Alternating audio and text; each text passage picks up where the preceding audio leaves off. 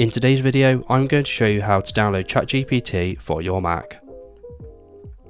The first thing you need to do is to open your web browser, and you want to go to openai.com/chatgpt/download, and I'll leave a link to this website in the description. Once you're here, you want to scroll down, and you can either download this for your mobile from the Apple App Store or the Google Play Store, but what we are interested in today is for desktop, more specifically for Mac. So you want to click on download for Mac OS, and then you want to choose where you want to download the installer, and in this case I'm going to choose my desktop.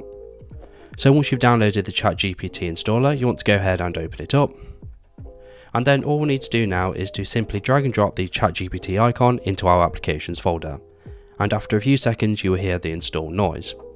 Once this has been installed, you can exit out of the installer, then you can go ahead and delete it from your Mac if you wish to do so. So now we've got ChatGPT installed, we can go ahead and open the app just as we normally would. And after a few seconds it's going to give you this pop-up because the app's downloaded from the internet, so you want to click on open, and then you'll be prompted to sign into your ChatGPT account. Now if you don't have one already, you can sign up with email by clicking this button, or you can continue with Google, but in this case I'm going to click on login as I've already got an account. So once you've signed into your account, it's going to prompt you that you can quickly access ChatGPT by clicking on the option button and the spacebar at the same time.